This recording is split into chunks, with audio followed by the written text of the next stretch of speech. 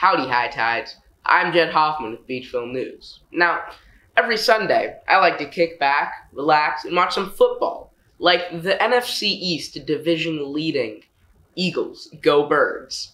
Now, what about football in the fantasy realm? Fantasy football. There are many things that come into play when talking about fantasy football. One of the key things is injuries. On my team alone, Saquon Barkley, who was my first-round pick, got injured. Henry Ruggs got injured. Raheem Mostert, one of my favorite running backs in the league, injured. And there's multiple more. Like in the first week, I got 160 points, which is a lot. And in this week, I can barely make it to 90.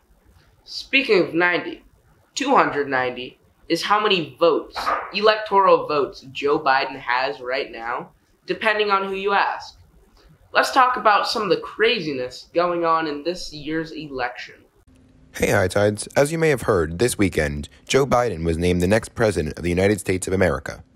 As I'm recording this, Joe Biden currently has 290 electoral college votes, while Donald Trump has 214.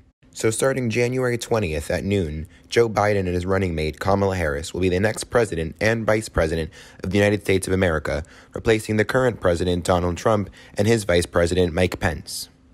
Thanks for watching High Tides, and see you later. Even though Breast Cancer Awareness Month might be over, it's still good to be aware about breast cancer. Now, here's some safety tips on breast cancer. Today we're going to be talking about Breast Cancer Awareness Month. What is Breast Cancer Awareness Month? Also referred to in America as National Breast Cancer Awareness Month, is an annual international health campaign organized by major breast cancer charities every October to increase awareness of the disease, and to raise funds for research into its cause, prevention, diagnosis, treatment, and a cure. The campaign also offers information and support to those affected by breast cancer. Why pink? In 1990, the first breast cancer survivor program was launched at the Susan G. Komen Race for a Cure in Washington, D.C. Later that year, pink buttons were made by the program to help spread awareness. So what is breast cancer?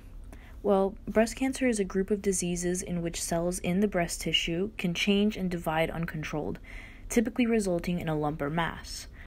Did you know that men are also at risk of getting breast cancer?